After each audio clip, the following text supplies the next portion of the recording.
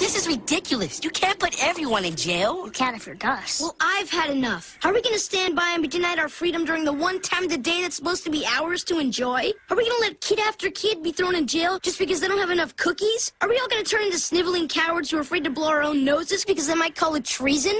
TJ's right. I say we rise up and cream the little weasel. Actually, I thought we could, just give him a good talking to. No! We'll smash him. We'll trash him. We'll grind him into the dust like the miserable worm he's become. Yeah, right. But in case you haven't noticed, we're locked in here and there's no way out. Hey, a cookie.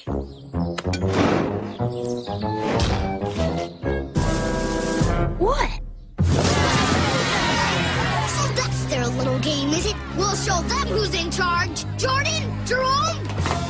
Miserable cowards. You think I need you? I don't need anyone. I'm king, I tell you. King! Gus, come down off of that throne. You're finished. Do you hear me? Finished. I am I? Take them!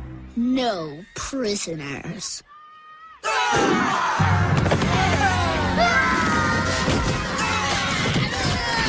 Madness. Madness.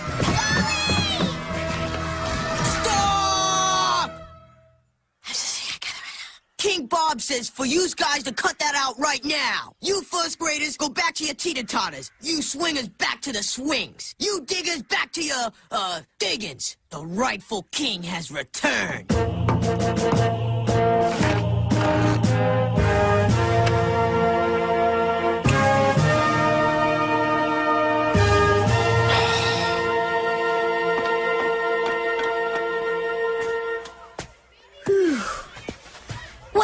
Well, look who's back. Wait, I can't explain. Speech time is over, Your Majesty. Wait a second, you guys. Let's not be so quick. After all, uneasy the head that wears a crown. Huh? I think what Mike is trying to say is maybe it's not so easy being king. Perhaps it's true what they say. Absolute power corrupts absolutely. Oh, come on. You guys are a bunch of wimps. Absolute power corrupts absolutely. Sheesh. Hey, which one of you guys is Spinelli? I am. King Bob wants to see you. Something about an application to be Lord Emperor of the West Playground. Yes, at last! And this is only the beginning. I'll rule the world, I tell ya.